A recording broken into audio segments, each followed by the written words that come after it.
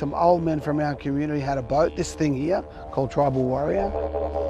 We did the first Indigenous circumnavigation of Australian history in 2001 on it, and it helped set the platform for what we do. This is the world-famous scene, the Opera House and the bridge that many locals and tourists know and love. What many don't know, though, is that this place is sacred to Aboriginal people, and these waters have been sustaining life for them for thousands of years. I've come to Blackwattle Bay in the shadow of the Anzac Bridge to learn more about the harbour's Indigenous history. Shane, hello. Jeremy, how are you, man? Just watch your step. Shane Phillips grew up on the block in Redfern, but these days he spends a lot of his time down on the water. Beautiful boat. She's an old girl, 125. He runs an Aboriginal-owned social enterprise called Tribal Warrior. And what we're going to do, we'll do a second coat, we're going to paint this deck as well. It provides maritime training for young offenders and parents wanting a fresh start. What happens to the graduates? We've got lots of graduates who work out on Sydney Harbour. Lots of graduates work on different parts of the world.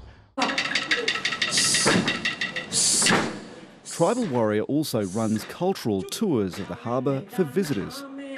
I'm a saltwater man myself, so we've got to make sure this is looked after, because it's looked after us for thousands of years, and our job is to make sure that it continues to be looked after. Now, we believe that we've got a responsibility to share the right stories to make sure that they're told and that people appreciate this place, but they appreciate our people as well. So you take tourists out. Yep. What do you tell them that they don't know? What surprises people the most? If you look at the Opera House just here, the Opera House resembles these shell-looking things, and it used to be an island. This island was bridged by this mass midden. There was shells, shell remnants, bones, but lots of things, but it was a ceremonial place.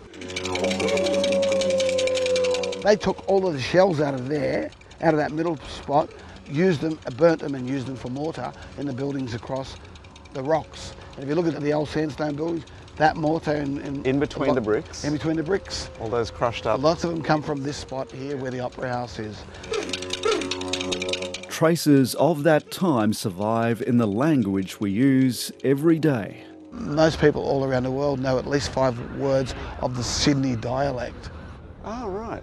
Kangaroo, boomerang, woomera, wallaby. Are they Sydney words? Sydney dialect. A continuous line from the past to the present. Now the Aboriginal flag at the top of the bridge. Yeah, that's a pretty proud thing. What does that mean to you when you see it? That means we're part of this all, you know?